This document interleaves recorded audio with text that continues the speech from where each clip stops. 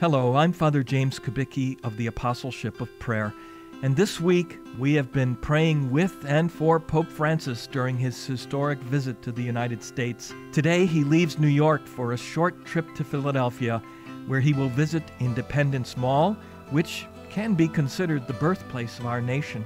In the evening, he will participate in the Festival of Families, where it's estimated 1 million people will be gathered to celebrate, in the words of the organizers. Besides entertainment, 6 families from different continents will share the joys and challenges they experience, and then the Holy Father will respond.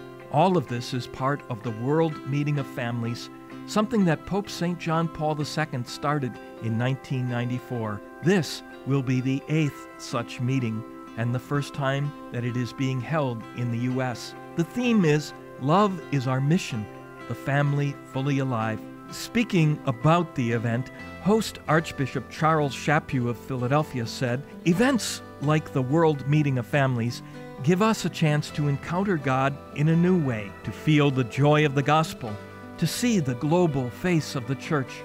Let's pray for that now with the official prayer for the World Meeting of Families. God and Father of us all, in Jesus, your Son and our Savior, you have made us your sons and daughters in the family of the Church. May your grace and love help our families in every part of the world be united to one another in fidelity to the gospel.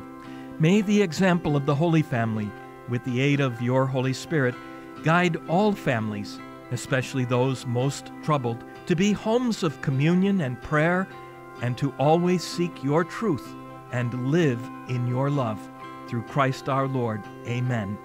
Jesus, Mary, and Joseph, pray for us.